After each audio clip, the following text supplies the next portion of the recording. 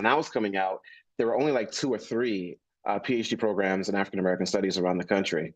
And now there's one right here in Atlanta. Emory professor Walter Rucker tells 11 Alive the university has now established the first African American Studies PhD program in the Southeast. The new program had no trouble getting the word out. You can see it right there. Since first being announced, university faculty have been spreading the word through social media, and they are letting people know that applications for the program are now being accepted for 2023.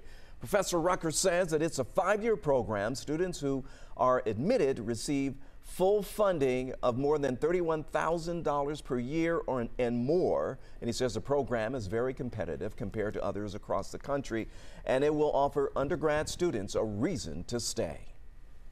Now we have a program in the Southeast where people can actually, think about staying and contributing, therefore, in the Southeast. So according to Emory University, the first doctoral students are set to enroll in the fall of 2023. If you're interested right now, all you have to do is visit their website at emory.edu for more information.